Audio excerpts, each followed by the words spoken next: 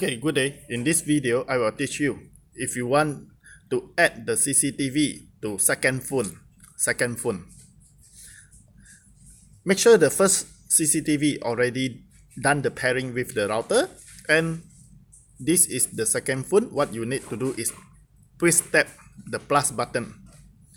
After tap the plus button, you need to choose Wi-Fi connected, this one. Okay, then you add the device ID. The device ID you can locate at the bottom of the CCTV. There's a QR code you can scan. Okay, and then you key in the password. The password is the CCTV password, not your home Wi-Fi password. It's CCTV password. ABC 123.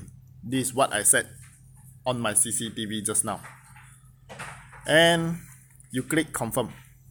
Okay, then you can name the CCTV. Office, bedroom, study, whatever you need. Click the finish. And the CCTV you can try to view. Okay, everything done. Thank you for watching. It's very easy. If you want to pair with the second, third phone, follow the same step.